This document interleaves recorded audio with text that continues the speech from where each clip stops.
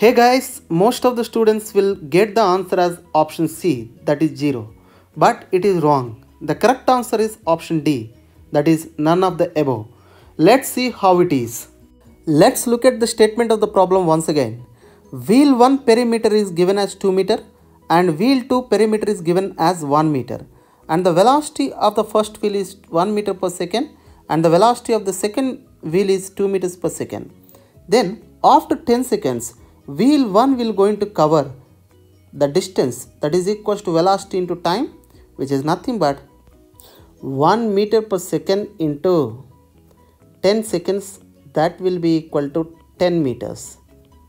Now let us look at wheel 2. Distance covered by wheel 2 equals to velocity into time, that's equals to 2 meter per second into 10 seconds time, and it will come down to be equals to 20 meter.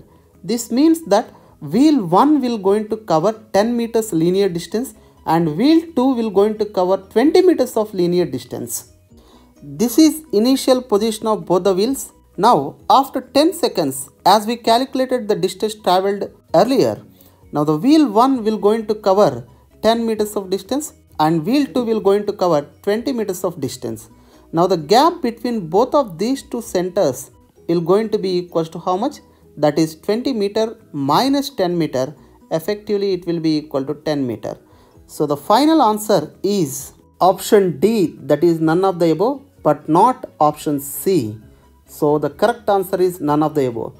So guys, if you enjoy this question, please connect to my channel. So in future I will going to upload more of these kind of questions. Thank you.